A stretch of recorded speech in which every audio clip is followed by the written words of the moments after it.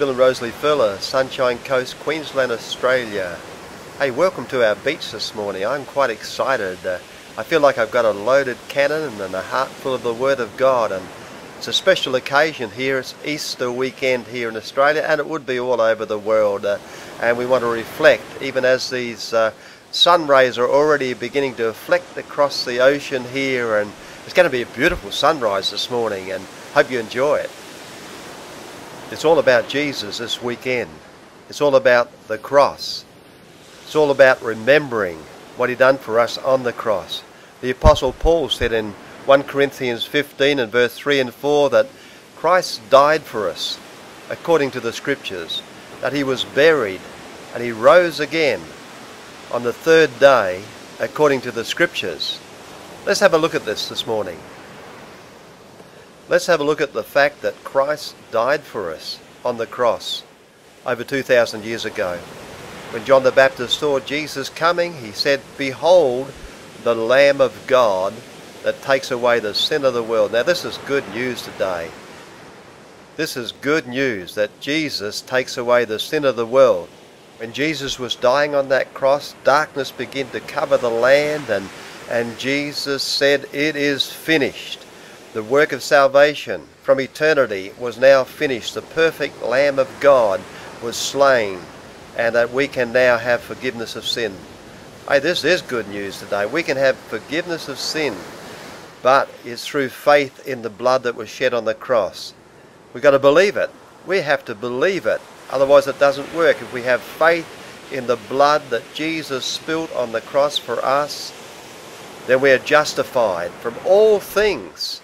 That means just if we'd never sinned. Hey, it is good news today.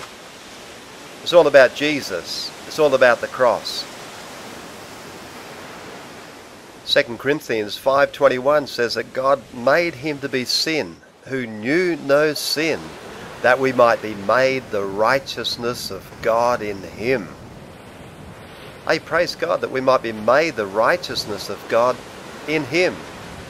Isaiah 61:10, Isaiah the prophet said, "I rejoice greatly in the Lord. I rejoice in God, because He hath clothed me with the garments of salvation. He has wrapped me in a robe of righteousness." What changed my life forever when I begin to believe what God had said about me, that now I'm the righteousness of God in Christ Jesus. Too good to be true, I thought it was for a start, but when I begin to believe it, it happened. Now there is no condemnation to those that are in Christ. Now I am free from the law of sin and death. Now the Spirit of life of God is working within my life. Now I'm crucified with Christ. Yet I'm living, but I'm living by the faith I have in the Son of God, who loved me and died for me. So we need to identify with Jesus in His death, in His burial.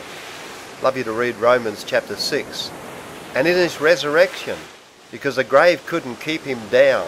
It says after 3 days He rose again, according to the Scripture. He rose again triumphant over all sin, sickness, disease, and over all the work of the enemy. Victorious, a conqueror, to reign forever and ever. So God has quickened us together in Christ, and He's raised us up together in Christ, and He's made us sit together in Christ above all principality and power. It's all about the cross, you know. Easter's all about the cross, the death, the burial, the resurrection of Jesus Christ for us, for you and I today. It's all good news today. We're bringing tidings of good things today. The Bible says, by grace you are saved, through faith, not of works, lest any man should boast. It's a gift of God, a free gift of God.